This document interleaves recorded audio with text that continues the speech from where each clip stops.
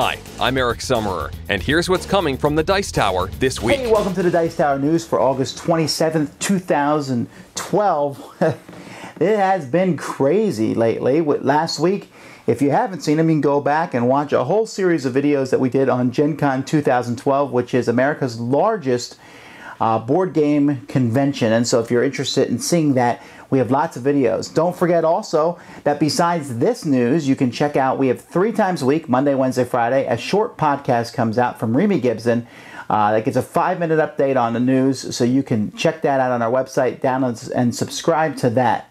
So between that and between the hurricane that came through, did miss us mostly, so that's not so bad. But things have been a little hectic here, but there are still things to talk about. Let's start with the board game news. First of all, we have several games that have come on the Kickstarter.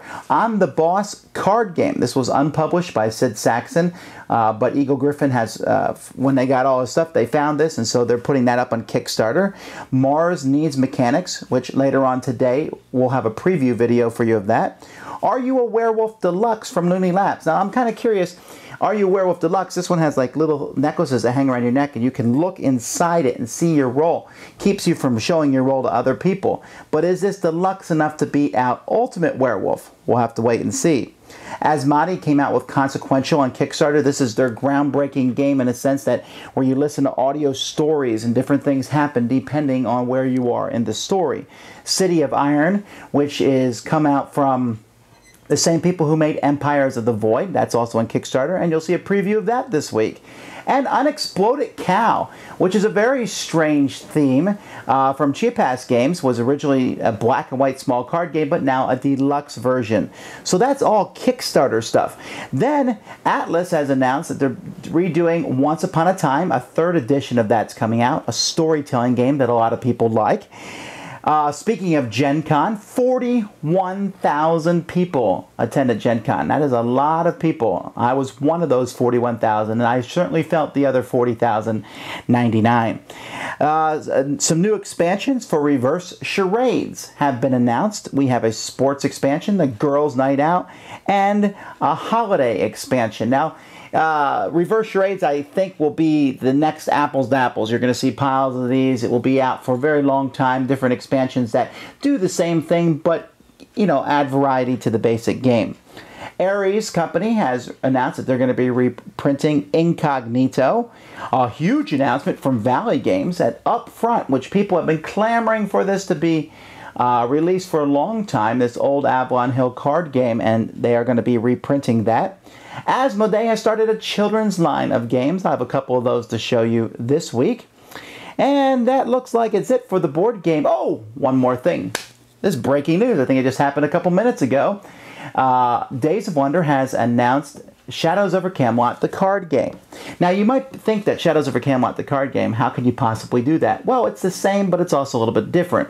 This is a game that kind of focuses on memory. There's still a traitor in the game, and one of the players is actively trying to get other people to lose. I had a chance to play it with a designer at Gen Con, and I very much enjoyed it. I'm not a huge memory game fan, but this one worked really well, and a fairly condensed gaming time, and still that who is that traitor aspect that I thought was pretty neat. So looking forward to seeing the final production copy of that. I'd like to tell you that there's a lot coming from our podcast network, but I think everyone's hitting the summer doldrums, so I only have 2 to talk about this week. Gameopolis number 21 came out, in which they talked about Arkham Horror, and they also did a preview of Galaxy Corporate Star Traders. And then our podcast is coming out tomorrow. And in this podcast, which is number 270, man, we're getting closer to 300. But anyway, in this one, we do an overview of Gen Con. We look back, we talk about the things we liked. We have a lot of small interviews with different people at Gen Con. And then we talk about, Eric talks about his top 10 games from Gen Con. And I talk about the top 10 things that I saw or did at Gen Con. Lots of fun. That's coming very soon towards you. Also, so we'll have some more Dice Tower Network news for you next week. There are tons of games that I'm still going through and sorting out and getting ready from Gen Con, all kinds of games, but many of those we're going to be reviewing this week. Ryan is going to be taking a look at several new games. Snake Oil from Out of the Box Publishing, a party game. Morels, a 2-player game that came out of nowhere but was very popular at the convention. Eternus, another abstract game, kind of like Connect 4. Milestones, an upcoming game coming out any day now from Stronghold Games. And Ark, which, well, you'll have to see the review to see what kind of card game Ark is. Patrick and the Hoyers are going to be doing a Ghost Stories iOS review. And then the Vasel clan. We have a lot that we're going to be going over.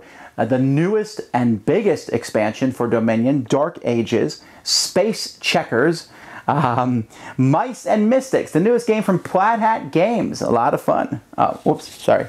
Maybe it's fun. Marvel Superhero Squad, a 2-player game from Upper Deck.